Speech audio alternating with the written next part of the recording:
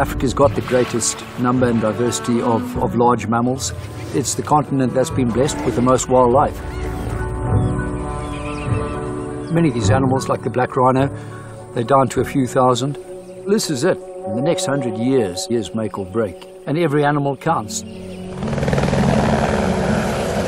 Each immobilization, each animal I work with is quite a potent tranquilizer. From seeing the animal to putting a dart in, I'd be pleased maximum a minute and preferably less than that. A black rhino is in many ways an animal that want to be left alone. Those are the ones most likely to be poached, most difficult to monitor, and having a helicopter has made all the difference. It simplifies the work very much, simply because you can cover a big distance in a short period of time and reach to areas that we would haven't reached when we were to use the vehicle.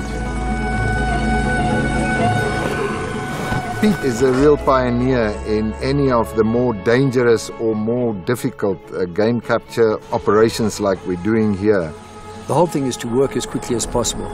Get the job done, get out again. I'm going to spend probably about a minute or two just being comfortable. This animal is okay. It's breathing well. This animal is stable. We can now move on and start doing other stuff to it. So that's number one. Position of the animal is important. We tend to put it on the side, pump those legs, make sure there's good circulation to the legs. Douse it with water a few times, keep it wet. Each person has their own job. Focusing on just stabilizing the animal and then the horn implants. Usually there's been a second or even a third vet. One vet will then focus on taking samples, and the other vet will focus on monitoring the animal.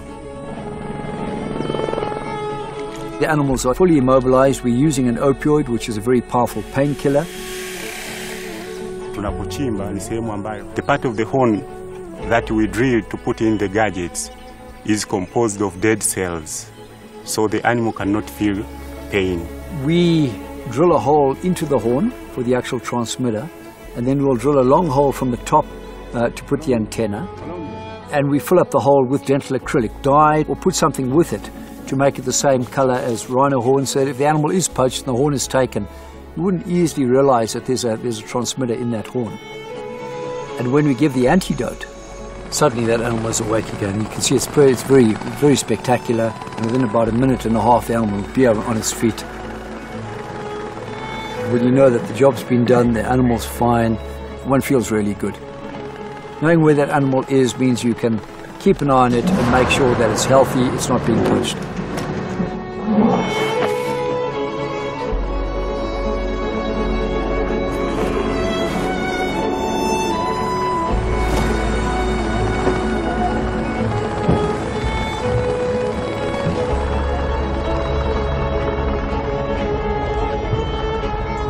Horn from animals which have been poached has certainly been tracked down, and the folk who've been involved, either the poachers or the middlemen, have been caught.